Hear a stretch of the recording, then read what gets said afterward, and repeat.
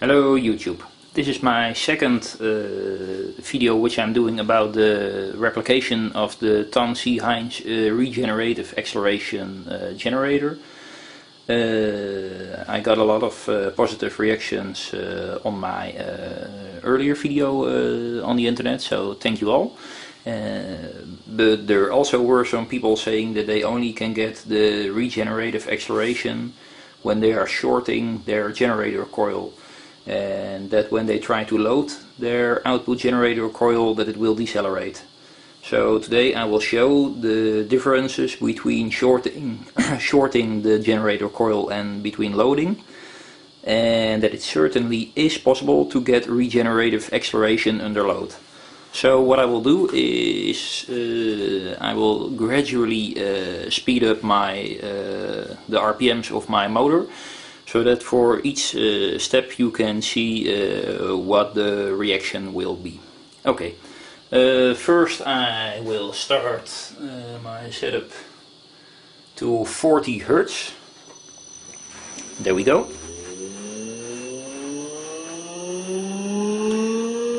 So it's running on 40 Hertz by now. The generator is generating 120 Hertz almost.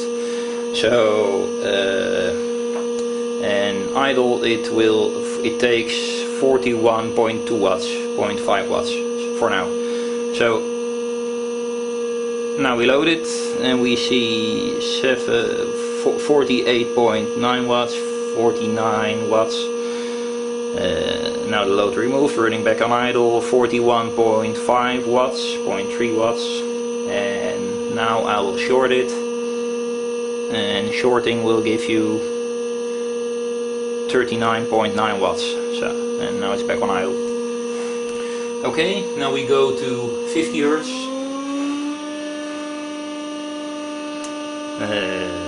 48 watts on idle, 47.9. With load connected, it will take 58.6 watts.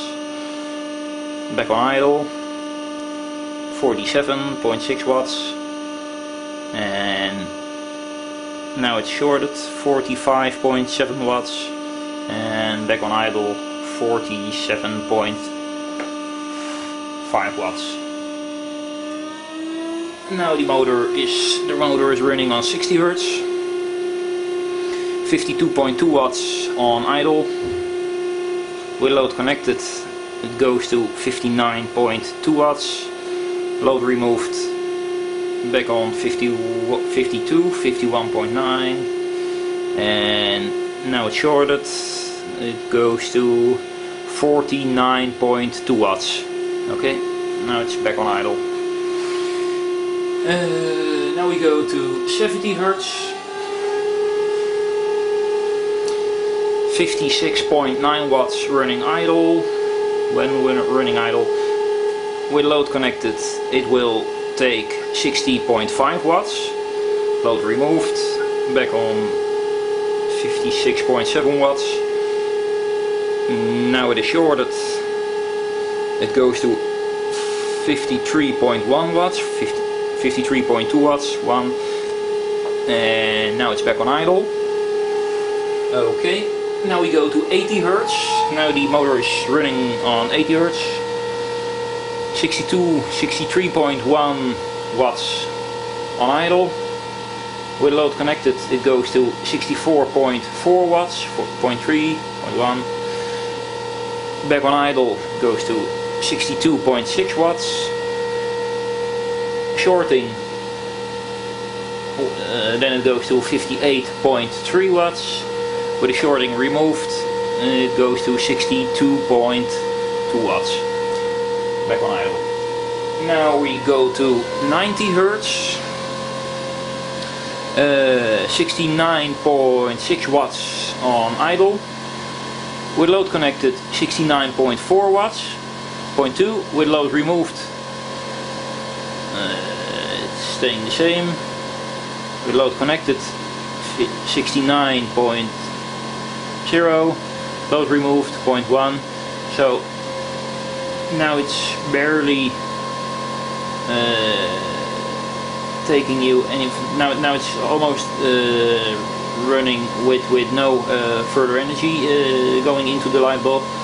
Shorting will result in 63.8 watts.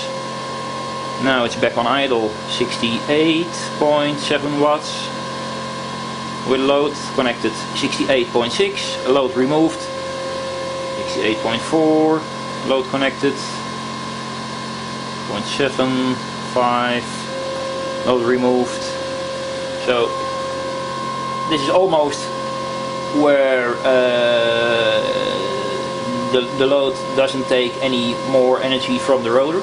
And now at 100 Hertz you will see that things are changed, and that when we try to load the generator coil, it drops to 74, idle 75.6, with the load connected 74.0.1, load removed, running back on idle 75.4 watts.